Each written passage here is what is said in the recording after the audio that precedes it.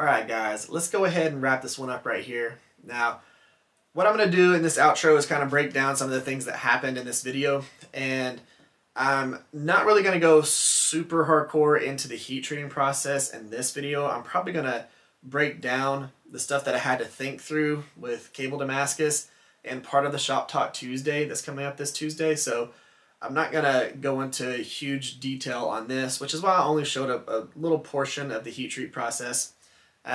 Because I had a lot of things that I had to think through when doing this, and it would make this outro super long.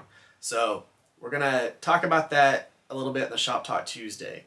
Now, I do want to make sure that y'all go check out something though.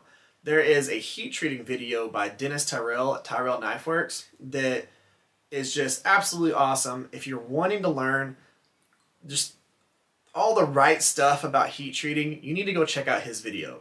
He's able to break down some of the terminology that knife makers use that you might be confused about, and some of the processes that a lot of people will probably change what they do a little bit on. He's got a lot of good points in this video, so I'm going to leave a link for that in the description below.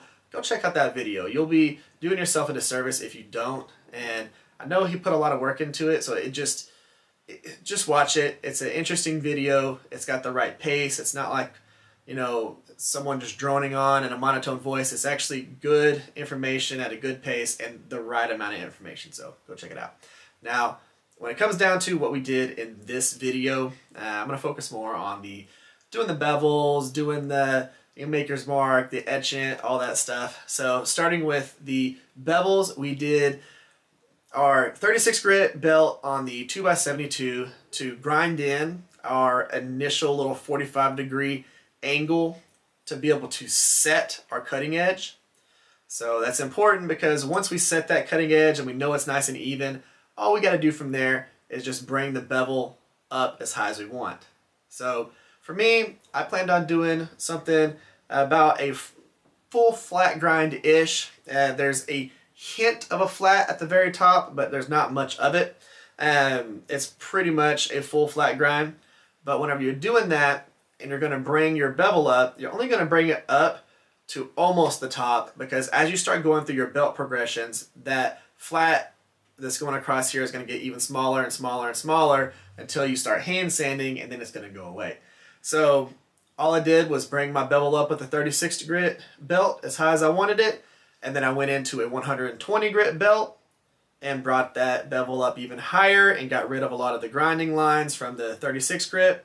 And then I went to a 400 grit belt after that and was able to finish out my flats as much as I wanted them to be going into hand sanding. Now, before I went into hand sanding, I went ahead and did my maker's mark.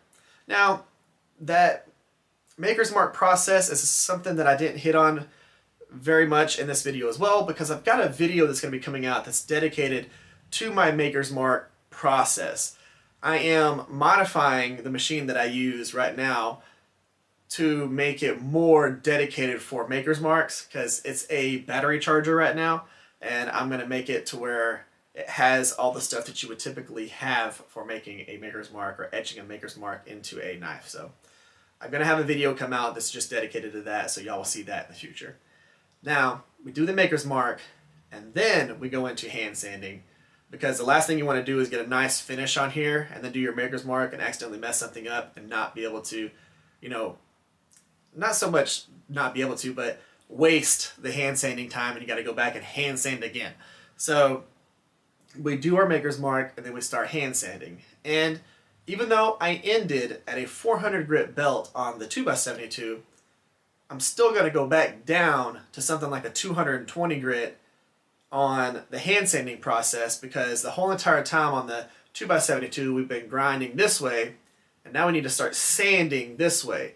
So we need to be able to get any lines that are left out. So what I do is go down to a 220 grit, then a 320 grit, a 400 grit, and then a 600 grit, and that's where I stopped on the hand sanding process for this, was 600 grit. So we did that, and then we cleaned it and went into our ferric chloride. Now for the ferric chloride process, it was 5 minutes in the ferric chloride, pull it out, clean it with 1500 grit sandpaper, and then put it back in the ferric chloride for 10 minutes, pull it out, clean it again with the 1500 grit sandpaper, and then back in the ferric chloride for 15 minutes, pull it out, and then at that time, I didn't use sandpaper, I just used the Windex and my index finger and cleaned everything off. So just whatever grit comes from your fingerprints, cleaned everything off, and it gave me this result. So again, this is what we're looking like. There you go. That pattern, again, is just absolutely awesome. I love the way this is turning out. Just, it can't be any cooler than that. Well, it probably could, but for me, this is the craziest thing that I've been able to do pattern-wise, other than the copper knife that I did, that Kumai build that I did. The pattern on that is probably one of my favorite things that I will ever see and ever do, ever, forever. But this is a very close second. Really happy about this. I'm interested to see what y'all think, so let me know in the comment section. Guys, what do y'all think? If y'all like this, give me a thumbs up on the video. If y'all would, make sure that y'all share this. Make sure that y'all subscribe. Guys, if you haven't yet, just, you know, leave a comment down in the comment section. Tell me what you think about this. So, thanks for coming by. Thanks for spending your time with me. Y'all have an amazing day. Y'all stay safe out there. I'll catch y'all next time.